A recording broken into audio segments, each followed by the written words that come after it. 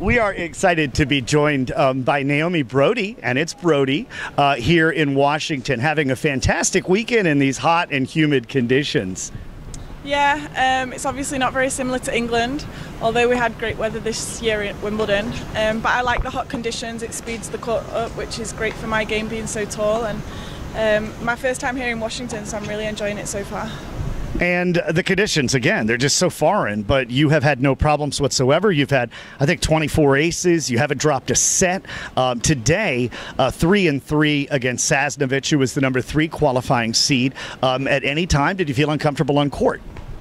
Yeah, I started off the match playing well, and in the second set she really started to come back. I knew that she would.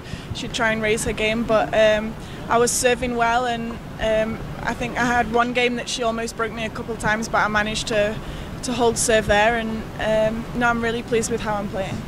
All right, and again, with your success so far in these conditions, this is all leading up to U.S. Open qualifying, I presume? Yeah, and that's how I'm trying to view these next few tournaments, just trying to see it as preparation for US Open. I love New York, it's my favourite tournament of the year after Wimbledon, but can't wait to get there, so great preparation so far this week. Right, and it's been fun travelling with Liam here in Washington.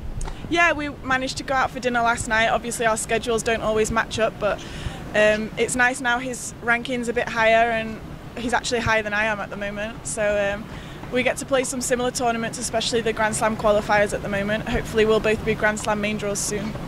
Excellent, excellent. And just looking back, social media, Bebogate, 8 years on, do you think maybe you were an early adapter to social media and the public just wasn't ready for it? I mean, now you see the most ridiculous things, 10 times worse than anything you could have ever been accused of. What do you think about that 8 years on as an adult now?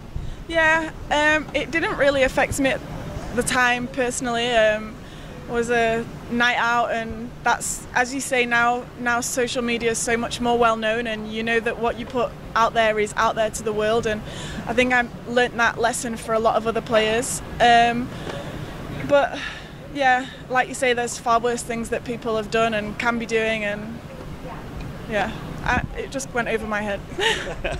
All right, thank you for answering the question, too. All right, Connie Perrin, who is from Switzerland. I don't know if you've ever played her.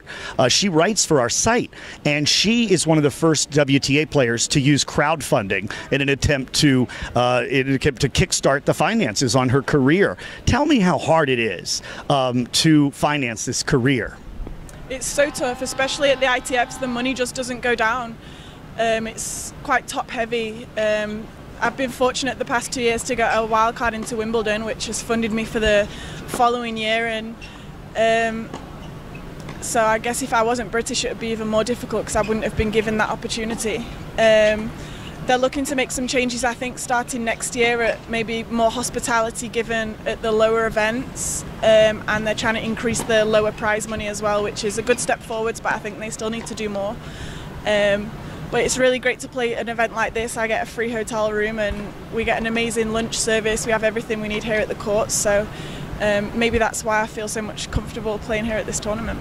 Naomi, you're a fantastic player. We wish you the best of luck going throughout the week and all the way to the U.S. Open. Thank you so much. Thank you very much.